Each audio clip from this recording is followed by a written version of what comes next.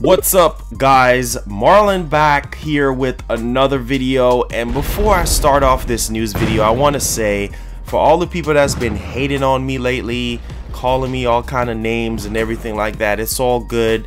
Keep hating, because the more you hate, the more I get better and the more I get greater. So it's all good. You guys know that I don't really care about the haters, right?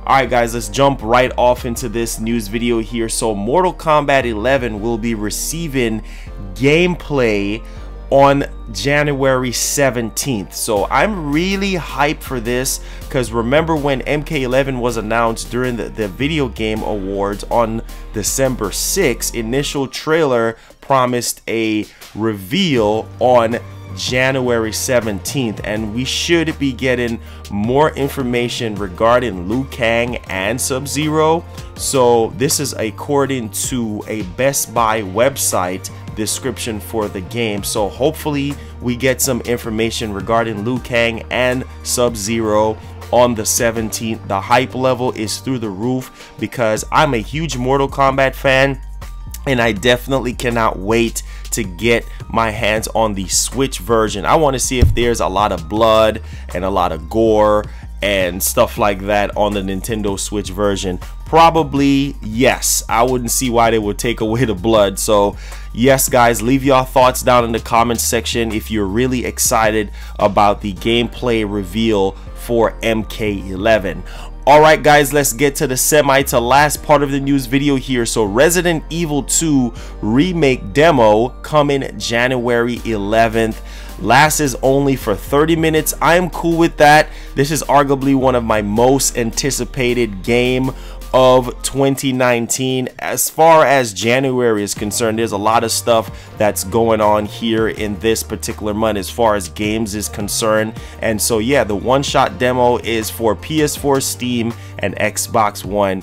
Please Capcom, bring this game straight to the Nintendo Switch. I don't see why they can't put it on Switch, but hopefully only time will tell when they will bring over Resident Evil 2 Remake to the Nintendo Switch. So 30 minutes I think is long enough to try the game out, because the game comes out on January 25th, and of course I cannot wait, and y'all stay tuned for content of that game on the channel as well. And alright guys, let's get to the last part of the news video here. So new Super Mario Bros. U Deluxe is coming out on January 11th, and of course it's been getting a lot of mixed reviews, because hey, it's a port from the Wii U version, but it's packed with a lot of features.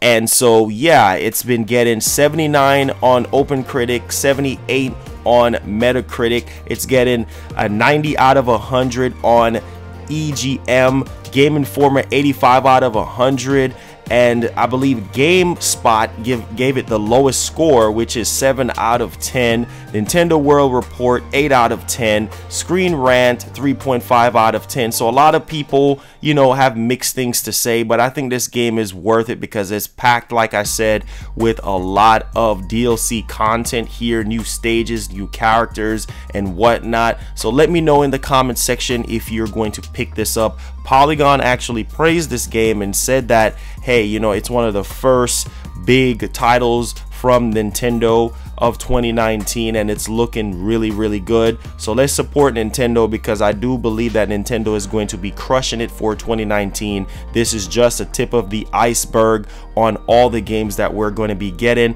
and plus I do believe that Nintendo will definitely double the sales of the Nintendo Switch this year. Alright guys, that ends off today's news video. If you enjoyed it, please smash a staggering 150 likes. Let me know you guys want more news videos like this moving forward. Subscribe if you're brand new to the channel. Turn on that notification bell to join the brotherhood that we have here. And peace, Switch Gang Nation. We out of here.